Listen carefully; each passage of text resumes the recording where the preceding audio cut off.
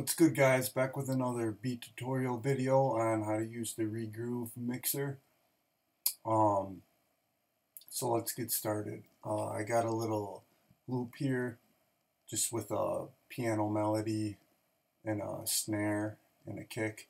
I'll use the Regroove Mixer here on the kick just to show you kind of how it works and to liven up your drums a little more and add more groove to it. So I'll let you hear this loop right quick.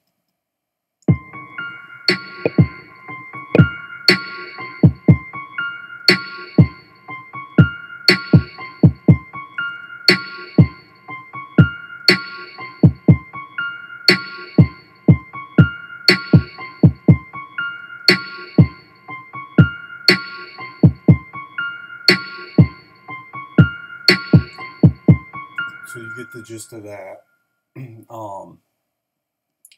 So let's pull up the Regroove Mixer, and what I normally do is I'll go down to one of these sections and just make sure to right click and initiate channel, just so you have a clear section.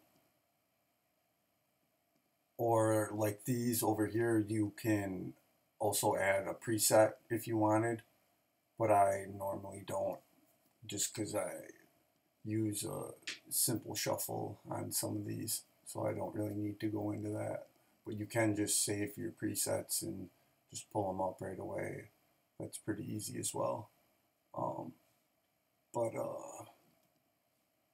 So anyways, just go to one of these slots, and like I said, initiate channel, go to the instrument that you want to add it to. So for instance, for this kick, I'm going to put it on that, and well, here I'll actually play the beat and add it so you can kind of hear. So this is without it. So go to slot groove on the instrument you want it on. So I want it on this kick. So I'm going to click that. Go here, click the first slot, because I'm going to add it to this. And start playing with it. The shuffle will add more groove to it. So I normally bring it up to like 57, 58, somewhere in there.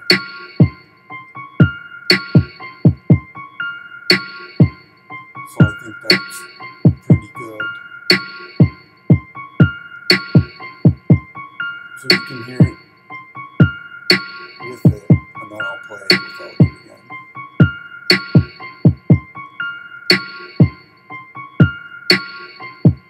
And here's without it.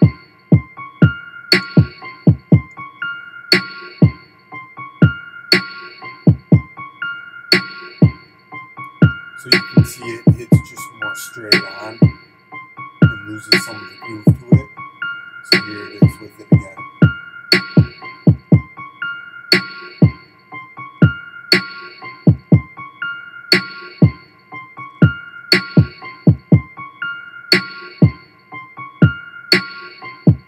So you can just tell it adds more groove to it. And also if you wanted, you can play with the slide.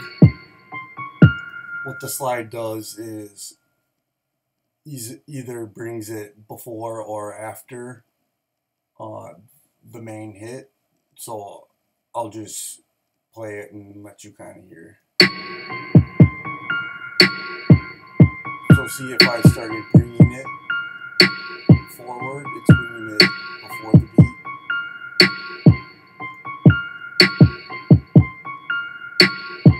You see how the timing's off?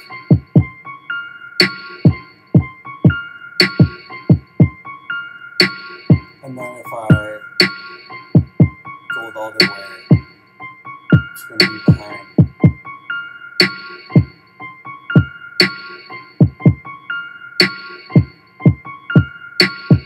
See how slow it's going?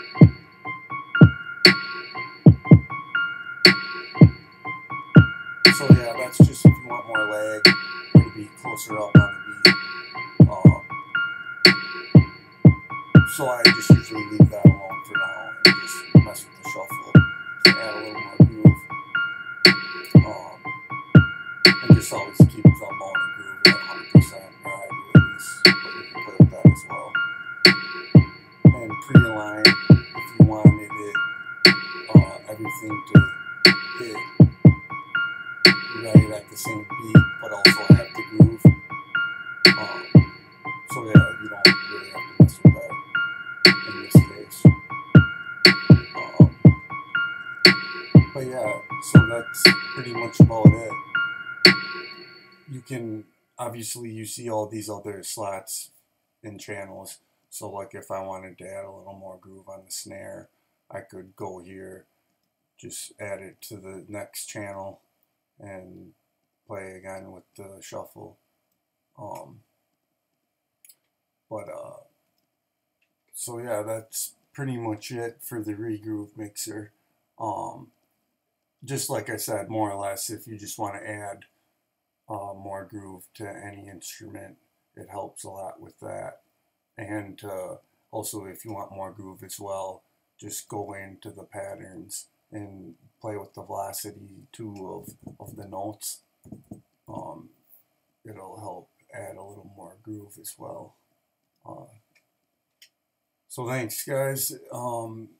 That's about it. If you like what you heard, make sure to subscribe. I try to upload each week with new tutorials and type beat videos, so check back for that and make sure to subscribe. I'll be dropping another type beat video probably later this week or the beginning of next week, so make sure to check back. Thanks, guys. Peace.